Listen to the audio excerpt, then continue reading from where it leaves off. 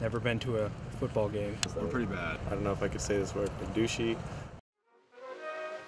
The Knights have seized 11 conference championships on the gridiron throughout their 134-year tenure. In their rich history, the Knights reign superior to the University of Minnesota Golden Gophers and the University of Chicago Maroons. Their record was so stellar, in fact, that the prospect of joining the Big Ten League was not too distant. In their more recent history, however, the Carleton Knights record has been on the decline. But starting this winter, the team has taken a turn in a new direction. They commit to a daily 6 a.m. workout in Laird Stadium, and here is the untold story of the Carleton Knights.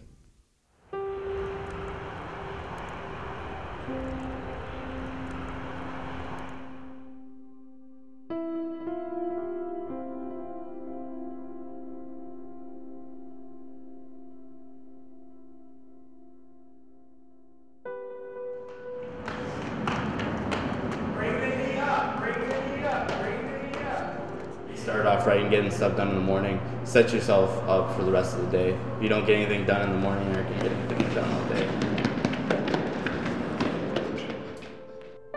I've never had a group that has been more dedicated or more up to a challenge than this team.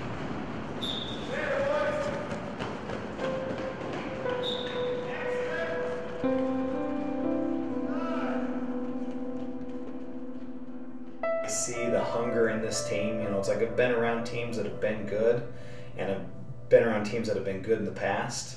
And, you know, this is a team that's really willing to fight and claw, you know, through this conference to try to, you know, make a name for themselves and take a stake in that piece of that pie. You know, and it's like every day they've come in, it's like I've never had to say, okay guys, let's get going. They come in, they get after it, and, you know, it's refreshing because they're gonna do great things if they're willing to keep putting in that effort and they keep the drive and keep the want to. So Reassessing what we're doing, how we're playing, and our motivation behind that is definitely the key that we're doing right now.